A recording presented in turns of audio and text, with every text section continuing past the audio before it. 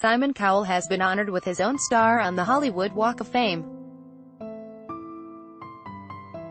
Los Angeles attraction houses the names of legendary figures from across the entertainment world, from the likes of Sir Alfred Hitchcock, Frank Sinatra and Ray Harryhausen, to Thomas Edison, Minnie Mouse and Lassie.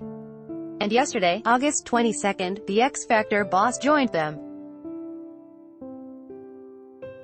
Advertisement. Continue reading below. Some of Cowell's current and former co-stars joined him to celebrate the 58-year-old's achievement, including Britain's Got Talent's Amanda Holden and Alicia Dixon, America's Got Talent's Mel B, Heidi Klum and Howie Mandel, and new X Factor judge Louis Tomlinson.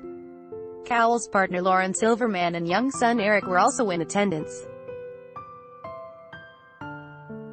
Kelly Clarkson, who shot to fame after winning Cowell's American Idol, shared a few words at the star unveiling. "In this industry I think people always want you to fit in something, in some kind of category so they can sell it," she explained, "and I think his thing that he's so talented at is just finding authentic people that have a raw talent and are really themselves, and that's all they really know how to be." Addressing the large crowd gathered to witness the event, Cowell added, "It's been a blast the last 18 years.